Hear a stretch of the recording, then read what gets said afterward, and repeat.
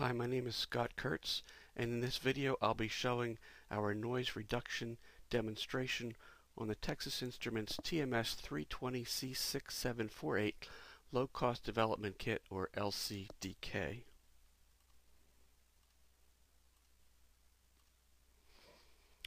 Here we have a diagram of the test setup. We have the LCDK board here with the DSP on it. We have noisy input.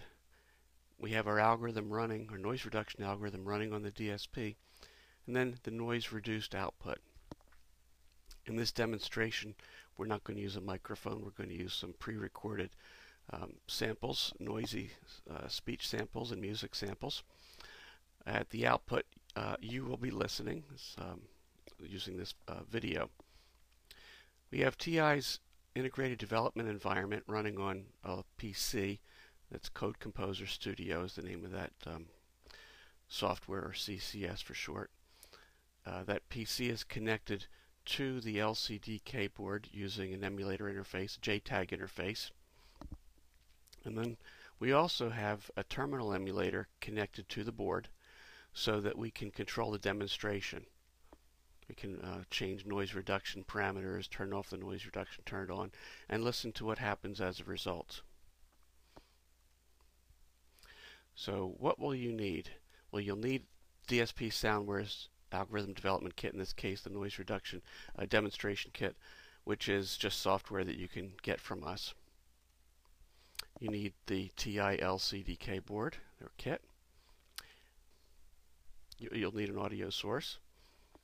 You'll need something to listen to the audio with, and you'll need a PC with the USB serial port and terminal programs such as Term, which is what we'll be using. You need the Code Composer Studio, an integrated development environment, and a JTAG debugger. Okay, so let's go through the installation and setup. First, you need to install Code Composer Studio on your PC. I'm not going to go through that here. That takes a while, but if you follow the instructions, it should be no problem. I'm also not going to show specifically the installation of Term, but I will highlight the settings that you need, the serial port settings that you need to use on Term, so that you can communicate with the LCDK board over the serial port. So let me start Term, and mine's already set up, but I will show you what settings need to be set up. In this menu, the terminal setup, you want to set the new line transmit setting to carriage return plus line feed. Everything else in this setup menu is default. And then also you'll want to set up the serial port. Well, whatever COM port is correct for your computer. It may not be COM3, but it is for me.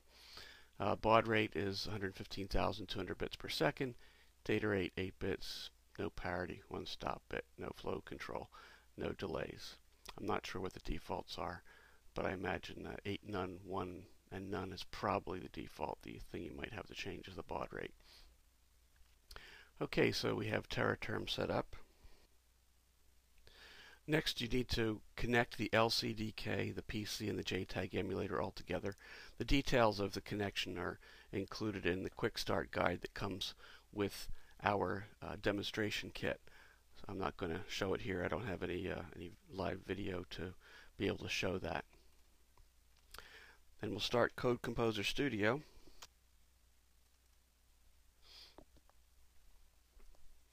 And this can take a while. I may have to do a little editing to speed it up.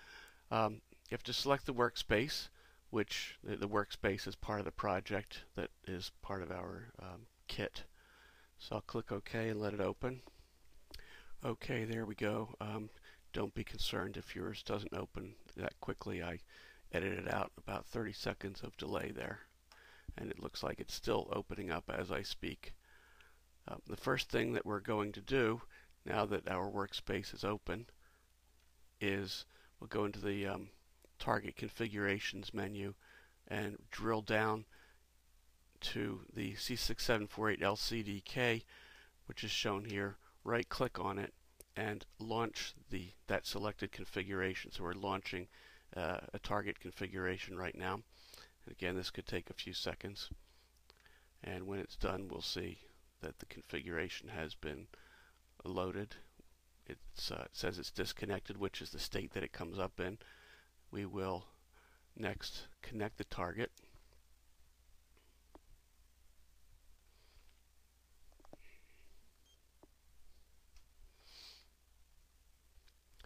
Okay, looks like we are connected, and the next step will be to load our program. Now you will go into the Load Program menu and browse for the project. Mine's coming up automatically, but if you browse the project, you'll find it in MIC-ASP, C6748X, etc. In the debug directory. That's the program that you'll load.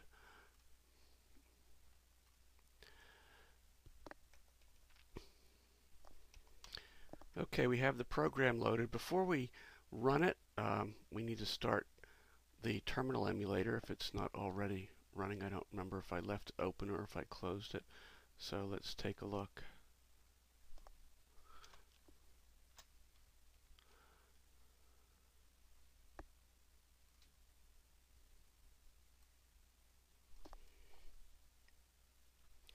Alright, now I have them both on the same screen. It might make it a little easier to work with. So let's start the program.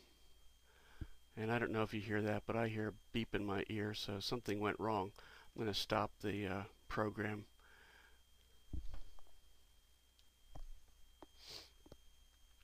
And what usually needs to be done here, I don't know why, sometimes it doesn't start up right. If you have a problem, do a CPU reset, and then do a system reset. And then we have to reconnect everything. So we will relaunch the target configuration.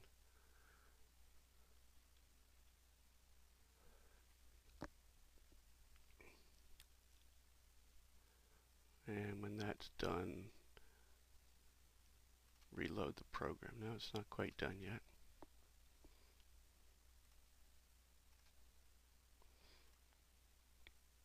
We have to connect the target again after relaunching it.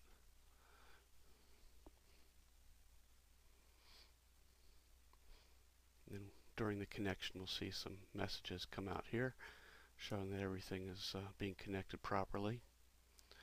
Now we can go to the Run menu and load the program. And I don't have to go and browse. I'll just pull it out of the recently loaded programs.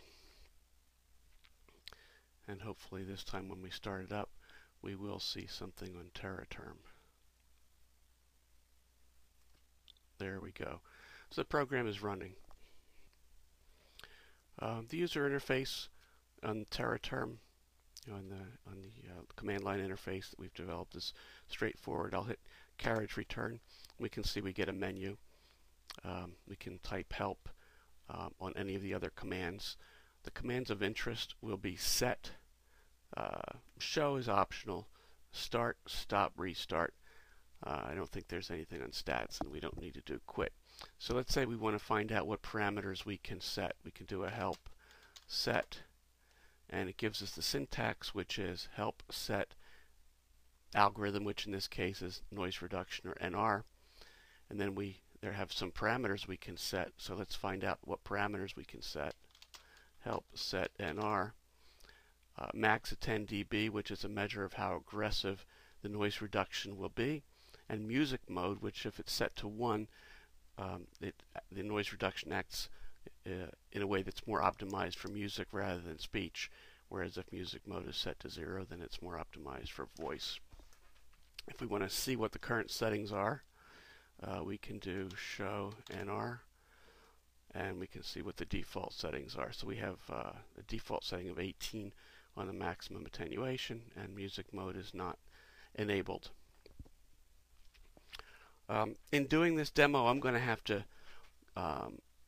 take my microphone away and connect you to the output of the demonstration. So to remind you, we're going to be playing some noisy files into the DSK or into the LCDK, and you're going to listen to the output.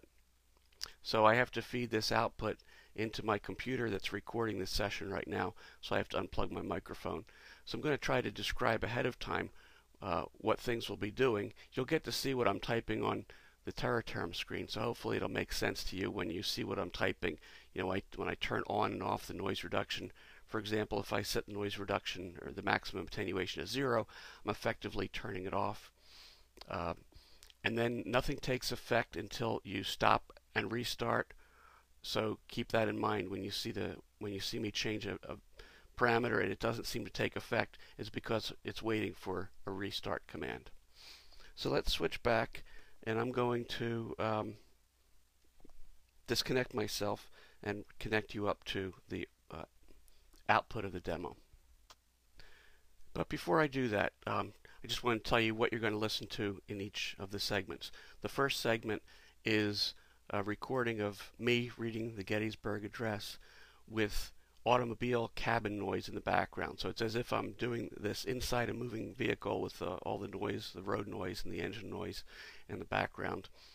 And we'll have the noise reduction turned on, turned off, and you'll get to hear the difference. 77 years ago, our fathers brought forth on this continent a new nation, conceived in liberty, and dedicated to the proposition that all men are created equal. Now we are engaged in a great civil war, testing whether that nation, or any nation so conceived and so dedicated, can long endure. 77 years ago, our fathers brought forth on this continent a new nation, conceived in liberty, and dedicated to the proposition that all men are created equal. Now we are engaged in a great civil war, testing whether that nation, or any nation so conceived and so dedicated, can long endure. 77 years ago, our fathers brought forth on this continent a new nation, conceived in liberty, and dedicated. Okay, so hopefully you were able to hear the difference when I would change the maximum noise attenuation, and when I set it to 0, you would hopefully heard more noise, and as I increased it at higher settings, you could hear the difference. Sorry about all those typos I made in the user interface. So that concludes the demonstration. I hope you found it interesting, and perhaps you'd like to try it for yourself. If you'd like to do that, contact us. We can send you the demo. But of course you'll have to get it the LCDK from Texas Instruments or one of their distributors. So just a little summary here, a little bit more information about DSP Soundware. Besides noise reduction, we also offer acoustic echo cancellation, acoustic beamforming, dereverberation, active noise cancellation, and a spatial audio mixer. These are all algorithms that we provide, all focused on voice quality enhancement, improving the voice communication experience. Many of these products can also be used in conjunction with automatic speech recognition, because just as they improve the voice quality for human ears, they can also improve the speech recognition accuracy. One last thing is we also offer consulting services. We can do contract work primarily in the area of DSP software development and embedded software development. And here's some contact information. Again, my name is Scott Kurtz, president of DSP Soundware. My email address, website, and telephone number.